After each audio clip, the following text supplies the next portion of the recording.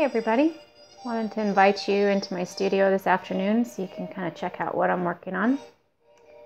What you see right here is a concept sketch that I've started putting together. This is an idea I had about the first book that I remember my mom reading to me when I was little. Some of you will recognize these critters here from Where the Wild Things Are. And this story is really dear to me for a lot of reasons. And I wanted to do a book page about Max and his adventures. So what you're looking at here is a concept sketch. I started kind of putting together the idea of what I wanted this piece to be about. So you can see this is towards the end of the story where Max has had his adventures and he's leaving in his sailing ship.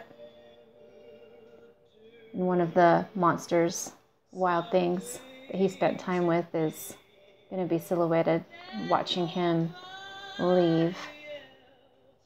These trees and palm trees and island plant life will all be silhouetted, and then we'll have a real pretty moon and starry sky as Max sails away. So this is kind of the rough. I was figuring out what it is that I wanted in the picture. You can see here I kind of worked through how this Wild Things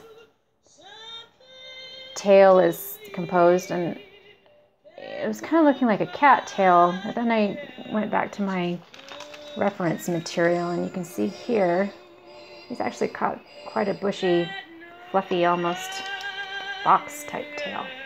Really close to Max's, actually, in his outfit. I kind of like the idea of the tail spilling out over the oval that is going to contain the picture. I kind of wanted the tail to droop a little, kind of convey that there's some sadness seeing his buddy sail away.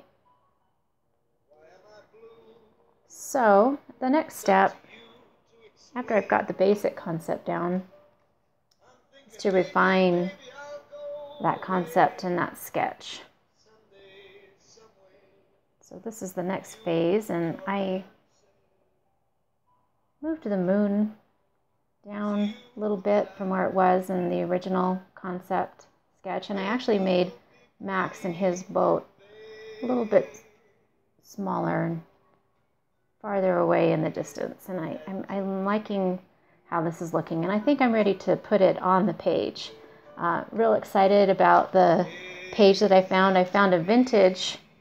I actually found this book quite a while ago and didn't realize that this is what I'd be painting on it, but when I was looking for a book that would be appropriate for Where the Wild Things Are, I came across this book I'd picked up maybe, 2 years ago, The Field Guide to Wildlife Habitats, and I just think this is going to be great. And I love that the 5-lined skink is going to be on this page. I think some of the wild things that Max encountered could almost be called a skink. I actually don't know what a skink is, but I think it's a great monster name. So I'm just now ready to re-sketch this concept onto the book page, and then I'll start adding some watercolor. I'm real excited about this one. So stay tuned. I'll give you updates. Bye, everybody.